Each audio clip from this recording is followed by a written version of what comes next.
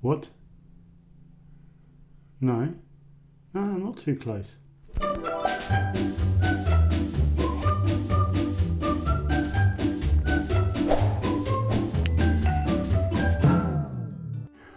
As we all know, lockdown's easing, so people can start spending more time with their friends and loved ones. So I'm very excited because I'm expecting quite a few calls over the next couple of days.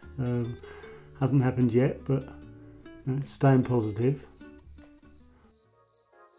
Contrary to popular opinion, it is possible for the phrase "on your bike" to have positive connotations. So, a simple thing as a bike, something that we very much take for granted, can make a significant impact in the lives of refugees and asylum seekers. It allows people to explore their new surroundings and to connect with local communities and essential services, make new friends and develop social networks as well, which is quite important. If you're in West London and you hear the harmonic chimes of Sticks on Steel, it might be the Metronomes Steel Orchestra striking up a tune. Metronomes started in 1973. The goal was to basically start a community steel band. Well, as I said, it's about getting the community engaged, getting the youth engaged into what the band is doing, and we found that to be very successful. The Metronomes also performed at the National Lottery Awards a couple of years back, apparently. My invitation must have got lost in the post. Cheers, guys. When it comes to learning to cook online, there are better ways to do it than sitting up at 2 AM watching 1970s Delia Smith videos on YouTube, apparently, which I've definitely never done.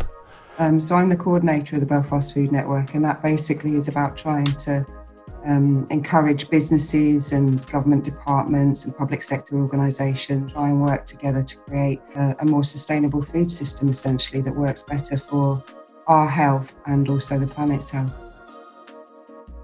Hiya, Kerry. Sorry just to interrupt you there. My name's Katrina, so I am from the National Lottery. I just wanted to bring someone else in who would love to speak to you about the work you're doing as well. I'd love to introduce you to Jack Monroe. Hello. Hi, Kerry. Hiya, how are you? I liked your book. Oh, thank you. I like your work. So we're getting into the great stuff. I wanted to pop in this morning and say thank you for the work that you're doing with the Northern Ireland Environmental Link. Because what you're doing and the service you're providing is absolutely vital. Thank you very much. Brilliant.